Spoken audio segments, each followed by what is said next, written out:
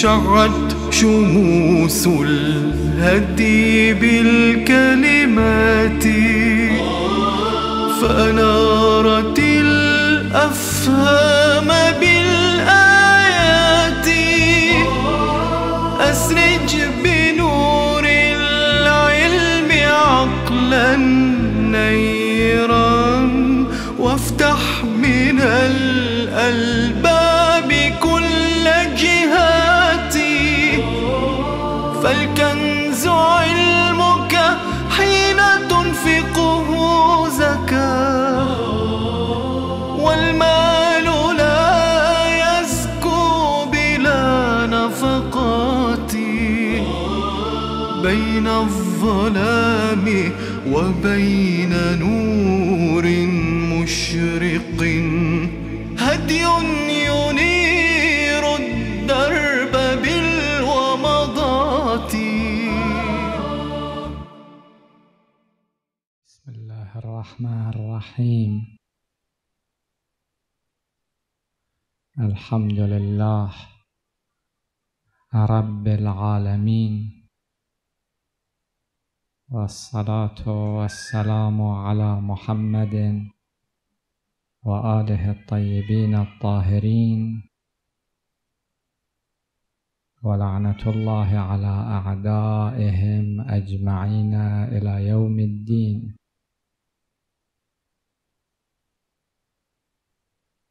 قال الله تعالى في كتابه الحكيم: وقال ربكم ادعوني أستجب لكم إن الذين يستكبرون عن عبادتي سيدخلون جهنم داخرين. صدق الله العلي العظيم.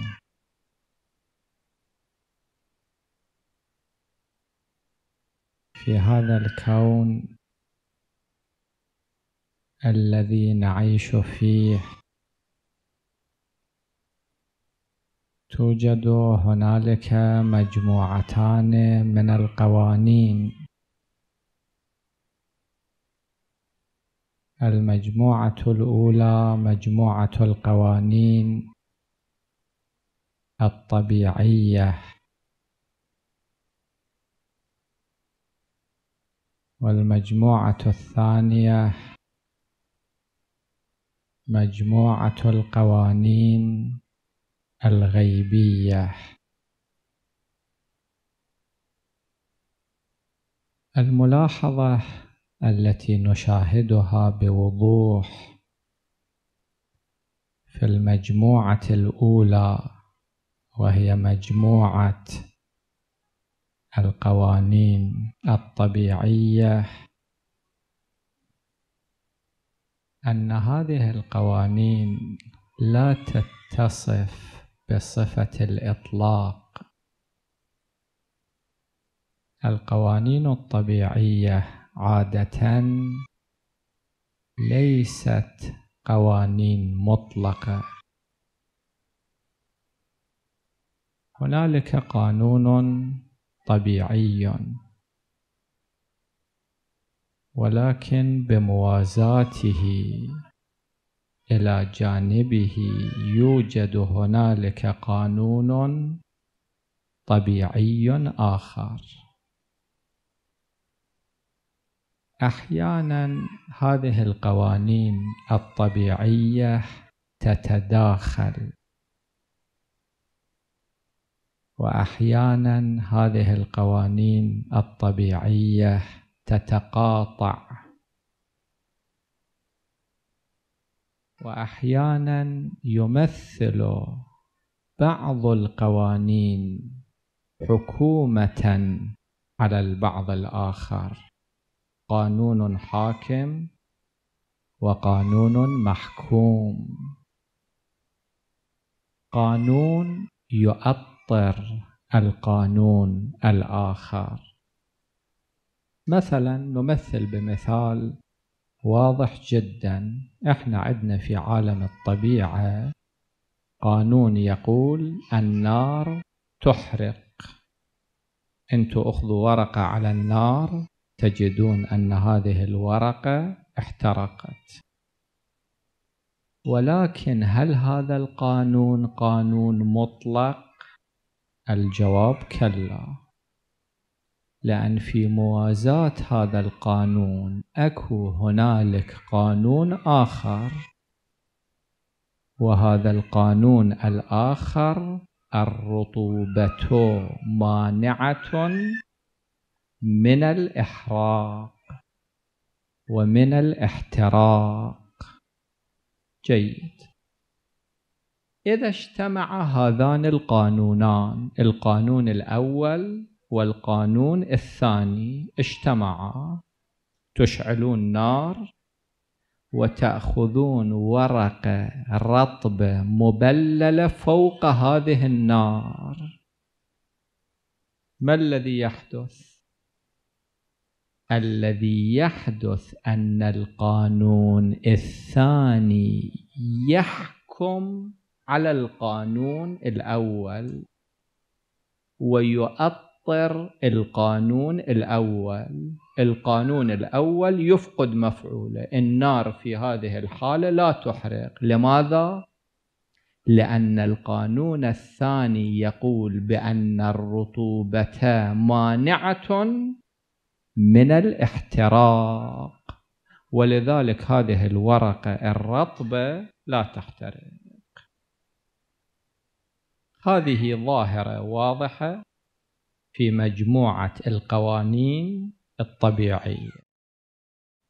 النقطة المهمة في هذا البحث، وهذه النقطة تمثل مفتاح الإجابة على سؤال ملح. السؤال الملح يقول: الله تعالى وعدنا بالإجابة وقال ربكم ادعوني أستجب لكم. هذا قانون، هذا وعد إلهي. لماذا دعاؤنا في بعض الأحيان لا يستجاب؟ التفتوا إلى هذه النقطة.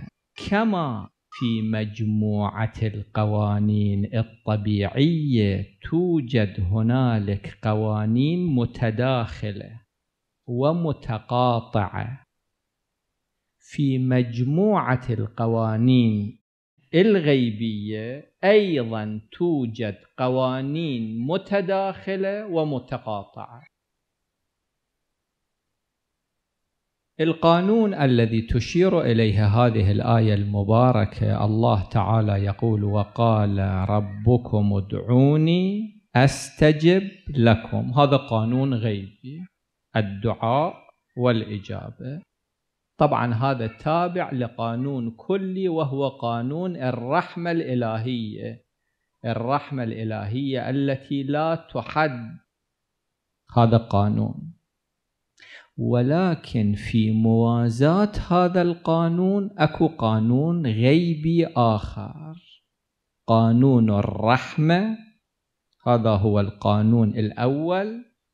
وفي موازاته يوجد قانون الحكمة.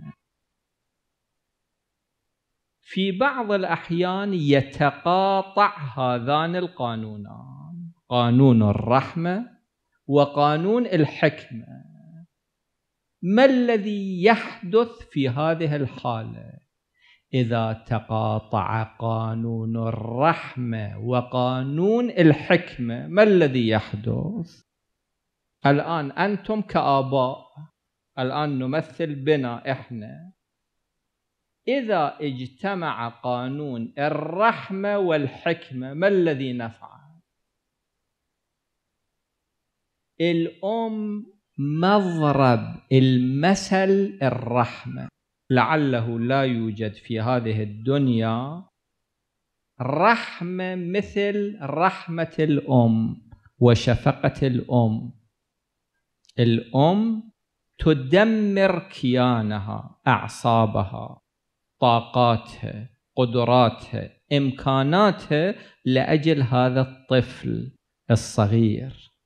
قلب الأم مثال الرحمة والشفقة. الآن الطفل جاي إلى أمه يطلب منها سكينة أو مسدسا.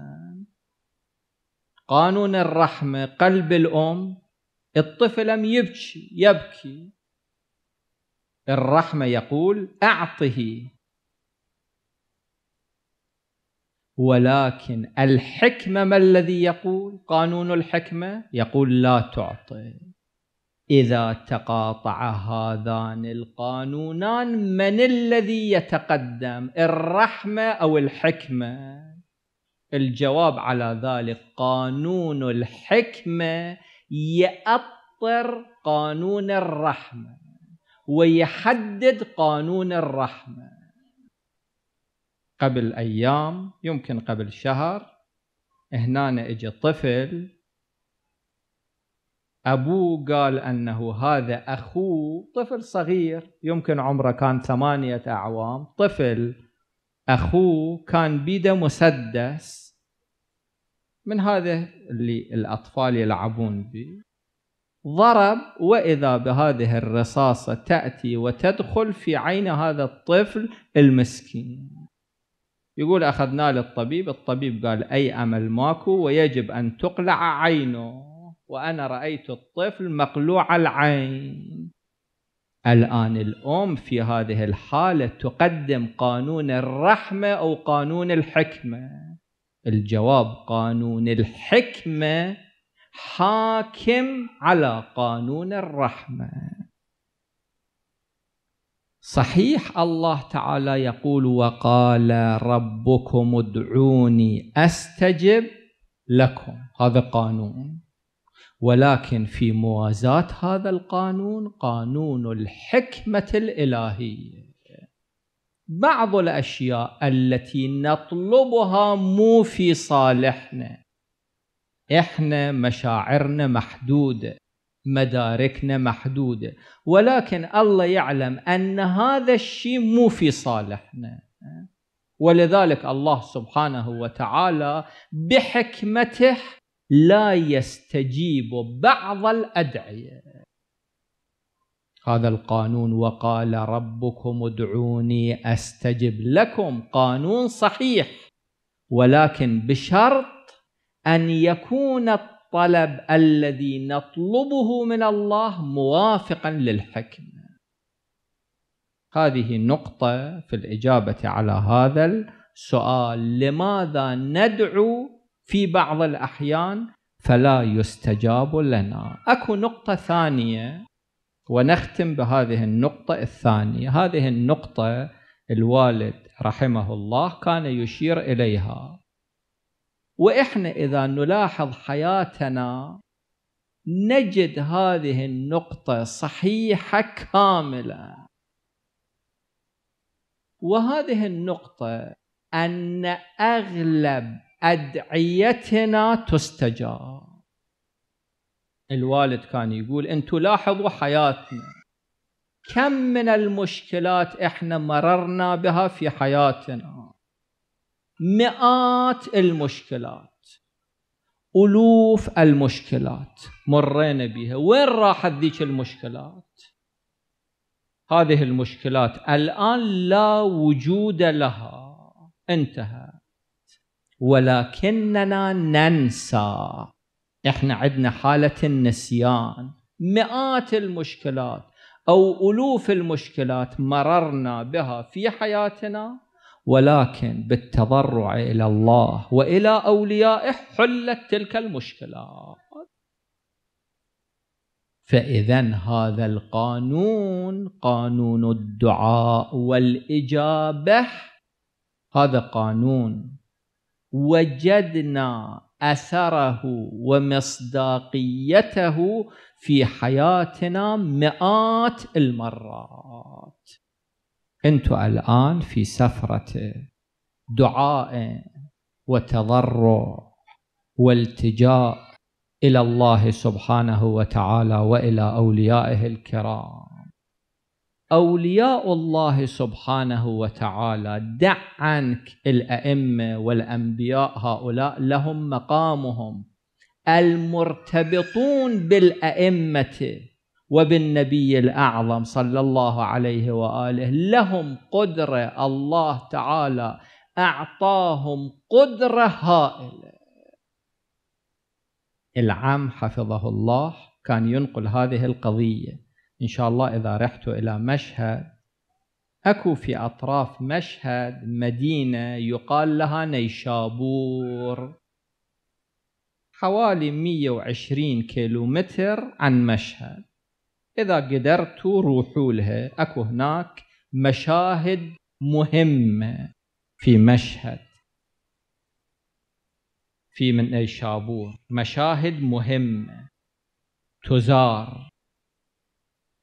واحد منها قبر امرأة لا نعرف اسم زوجها ولا اسم أبيها ولا اسم أولادها، ولكن هذه المرأة إلها ارتباط بأهل البيت صلوات الله عليهم. الإمام الكاظم صلوات الله عليه عندما توفيت هذه المرأة، الإمام الكاظم جاء إلى نيشابور وصلى على قبرها، وعندما وضعت في قبرها رش عليها شيئا من تربة سيد الشهداء صلوات الله عليها. شوفوا عظمة هذه المرأة. العم حفظه الله يقول أنا كنت عند قبر هذه المرأة، الآن عندها قبر ومرقد وضريح وتقصى. يقول كنت هناك وإذا برجل من بلاد الخليج يأتي ونقل لي هذه القضية. قال أنا كانت عندي مشكلة امتدت حوالي 16 عام ما كانت تحل، 16 أو شوية أكثر شوية أقل ما كانت تحل، وكلما حاولت حل هذه المشكلة ما حلت. قالوا لي أكو هنالك امرأة يقال لها شطيطة، انظر لها نذر. أنا مخاطبت شطيطة وقلت لها أيتها السيدة، إذا تشفعت إلى الله تعالى في حل هذه المشكلة أنا آتي إلى مرقدك في نيشابور وأقرأ لك ختمة قرآن كاملة. يقول بعد تلك المدة الطويلة اللي كنت أعاني هذه المشكلة، بعد هذا النذر حلت المشكلة من حيث لا أحتسب.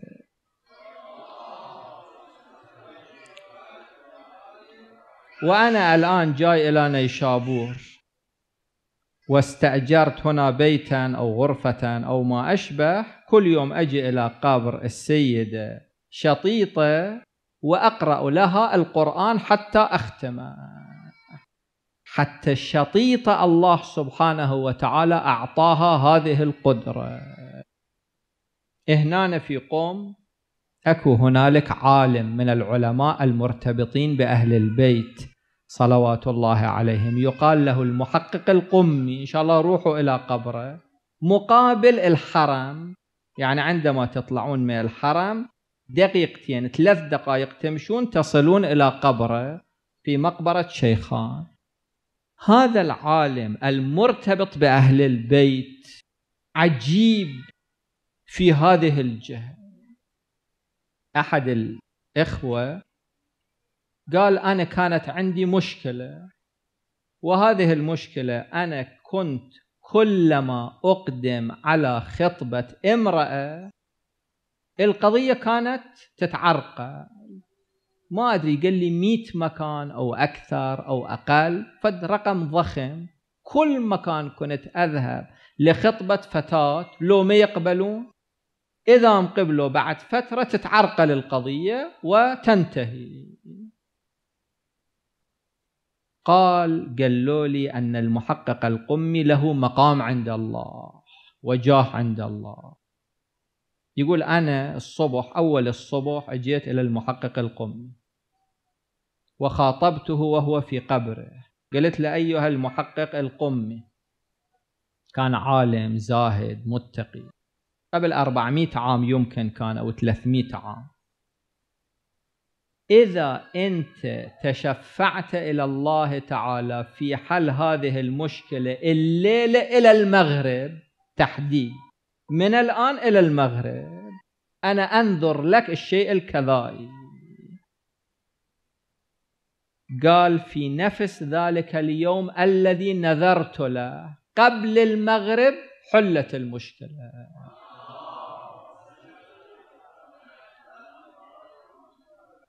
وأقدم على خطبة فتاة وقبلوا، والآن زوجته إحدى ملايات قم المشهورات والمعروفات. أولياء الله سبحانه وتعالى الله أعطاهم هذه المقدرة. أنتم الآن ضيوف كرام لكريمة أهل البيت صلوات الله عليهم أجمعين، وضيوف كرام للإمام الرؤوف الإمام الرضا صلوات الله وسلامه عليه. حاولوا أن تطلبوا منهم كل شيء، الحاجات الشخصية، الحاجات الاجتماعية، الحاجات العائلية، كرماء إلى أبعد الحدود. وأنقل لكم قضية أخرى تتناول بعدا آخر وأختم الموضوع.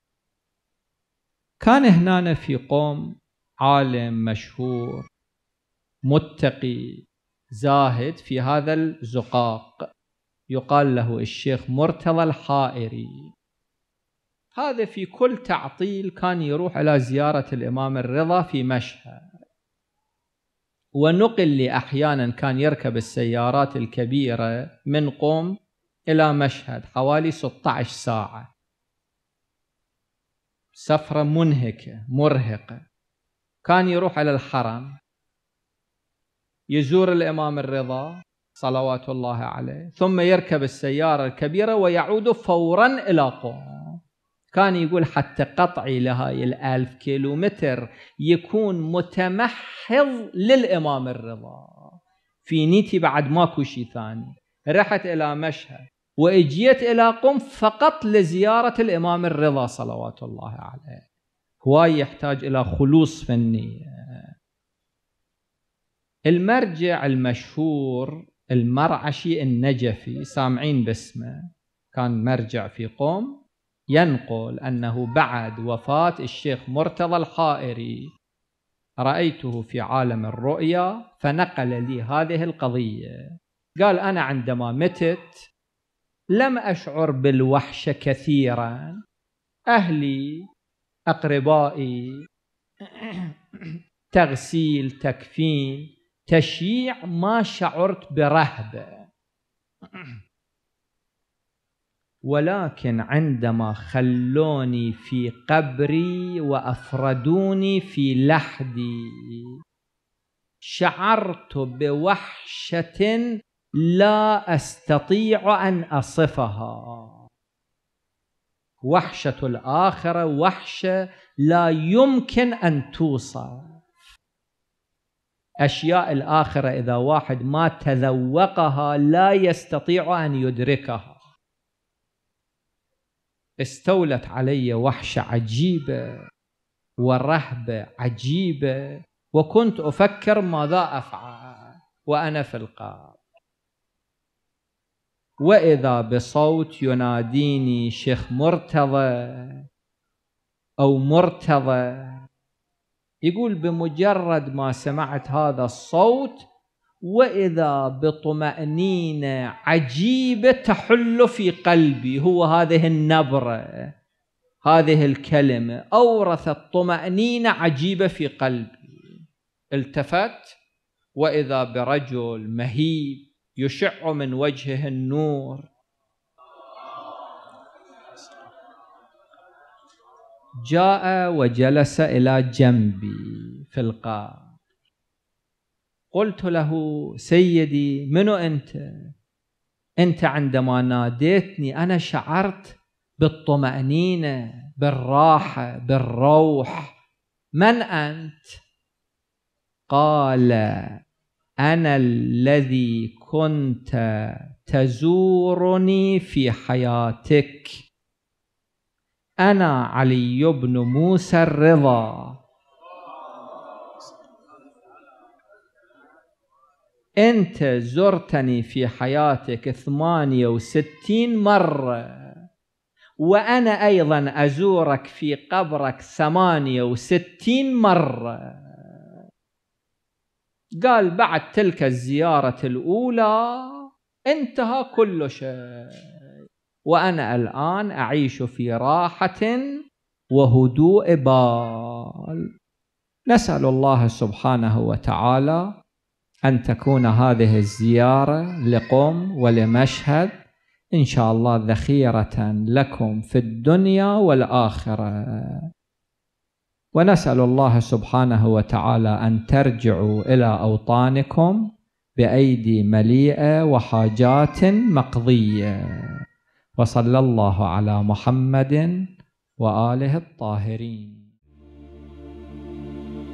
شعت شموس الهدي بالكلمات، فأنارت الأفهام بالآيات. أسرج بنور العلم عقلا نيرا، وافتح من الألباب كل جهاتي. فالكنز علمك حين تنفقه زكاة، والمال لا يزكو بلا نفقات. بين الظلام وبين نور مشرق هدي ينير